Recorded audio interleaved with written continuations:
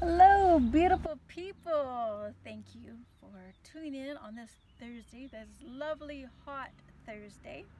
Well, right now it's hot here. I don't know where you're at, but it's hot. And you know what? Before I talk about anything else, and I'm just going to talk about whatever kind of comes to my mind. So a little of this, a little bit of that. I'm going to do my introduction. Sprinkle, sprinkle, sprinkle. Sparkle, sparkle, sparkle. A bunch of pizzazz and all that jazz. Woo! All right. Yes, today is Thursday.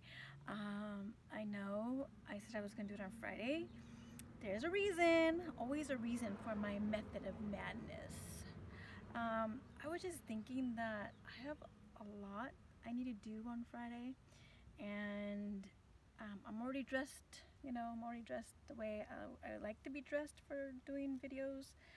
I did go to work today, so this is how I went to work.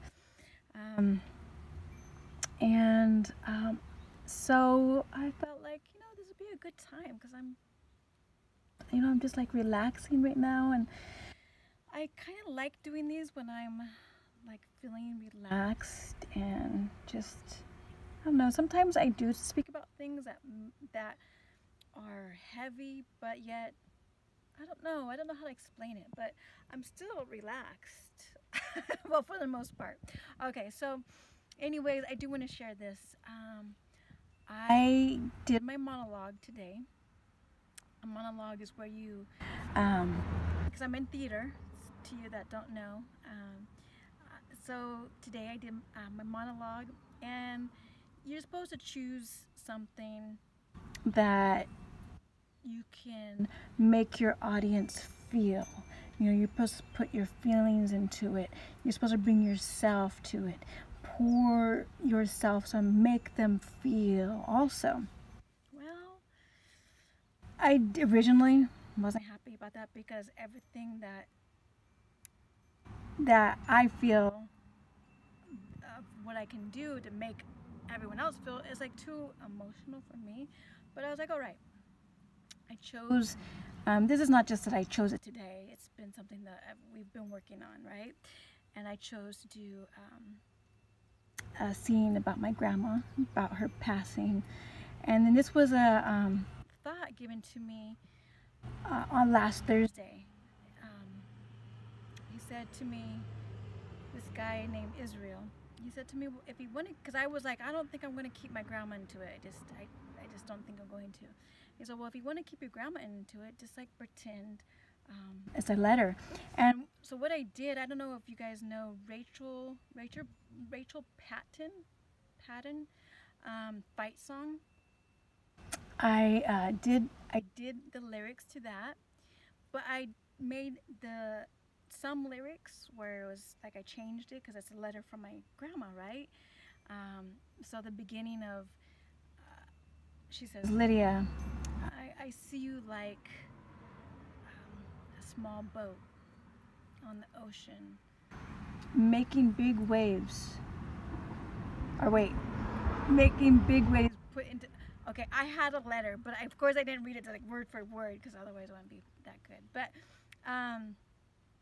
anyway, and then there was at the end, I put my own story in it, a story that I had heard about a little hummingbird putting out a fire, a village, and all the larger animals were just watching the little hummingbird put her little drop of water on the village, going to the pond and putting her drop, like an elephant was watching, cheetah was watching, and they all just stood by and watched the little hummingbird go back and forth, put her little drop.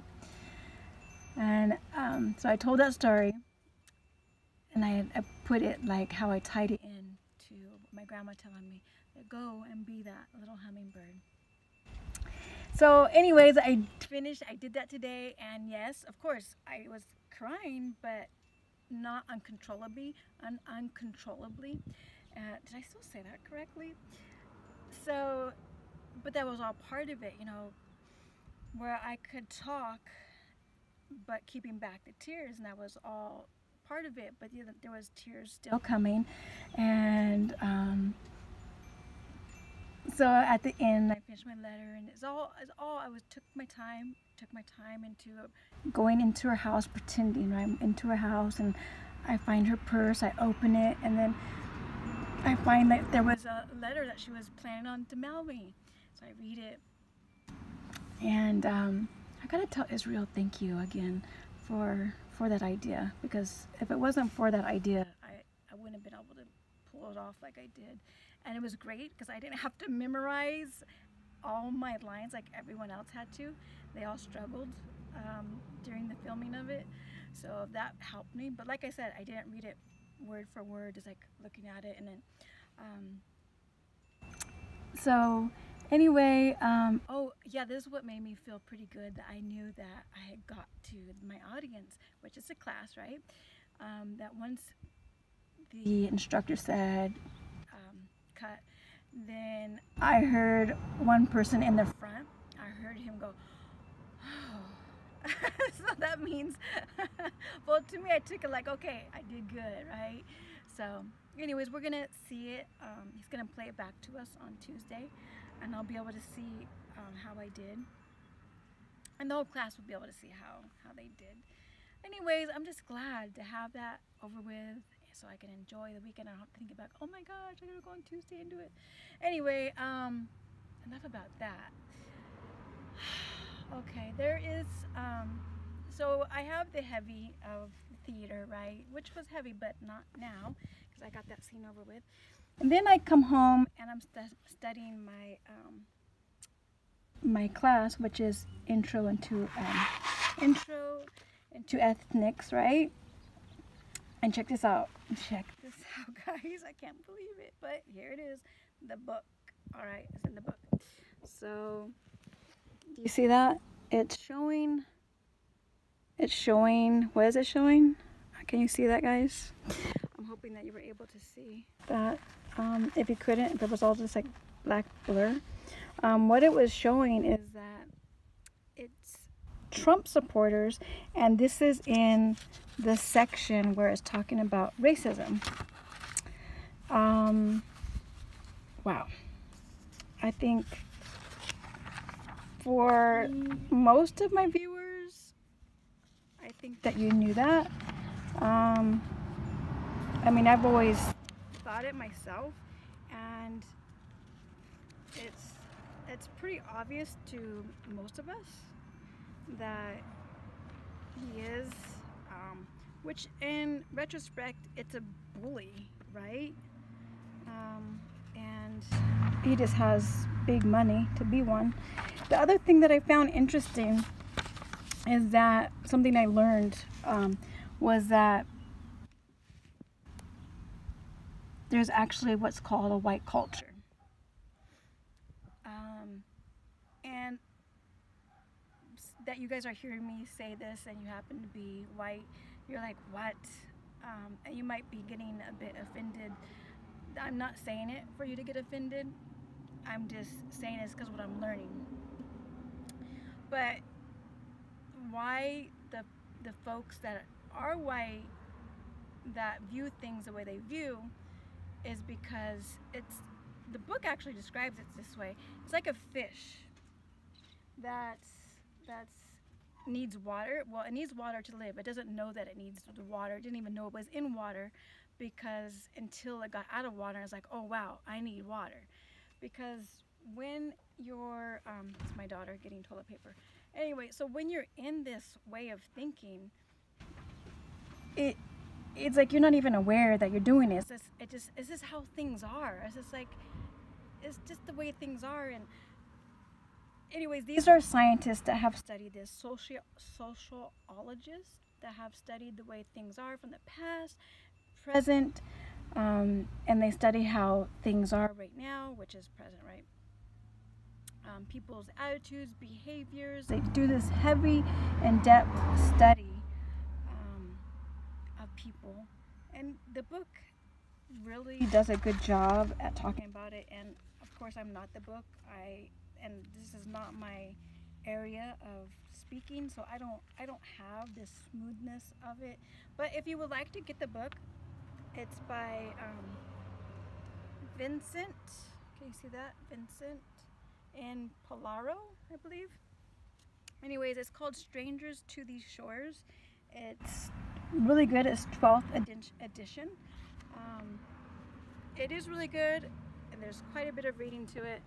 And the videos that she's been showing us, there was one video that she showed us, and it was just about how blacks, Hispanics, how they get, what's it called when the cops pull you over?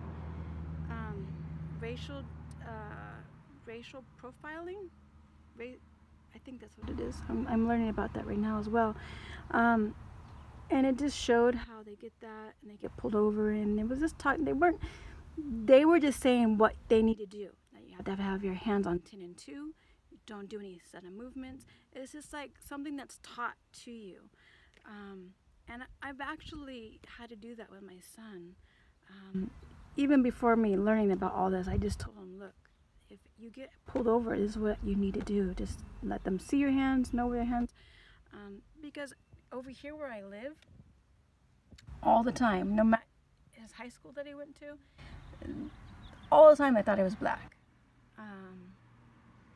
Not that he looks black. I mean, it's just that he has the Latino look, but he has curly hair, which a lot of Latinos have curly hair, but I guess people over here don't know that,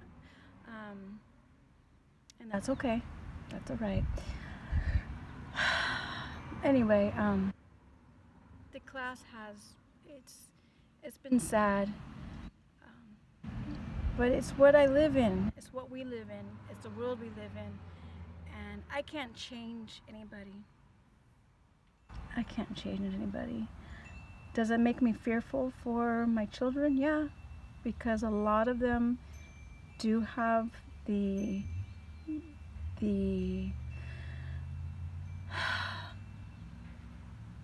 heavy look of Hispanic, which in the world we live in, you do get treated differently. And their last name, just learning about how all those things affects, like if you want to go buy a house, or if you want to go get a job. That I just read also in the book that in the NFL, most of the head football coaches are white. And there was one coach, in 2016 I believe it was, one Hispanic football coach. And then there was only a small amount, I think it was 18 out of 2,000 Hispanic football players. I read that to my son. That's probably why I know that pretty good. He's all, yeah, Mom. But that just makes me want to fight for it all the more. And that's right, that's good, that's good. Anyways, I'm sorry to depress you. You know what, let's go and let's make a difference. Let's put our little drop of water, because that's all we have the control to do. Put our little drop of water on the fire. That's right. All right. You go fight for your right. Yeah, not the party. All right. Be well. Have a great weekend. Today's 4th of July weekend, so enjoy your 4th of July. I'm not going to get into 4th of July at all. No, I'm just going to tell you to enjoy yourself. And there's no reason why you shouldn't. Anyway, I love you. I'll be busy doing homework. So enjoy yourself. Beautiful people, thank you for viewing. Bye.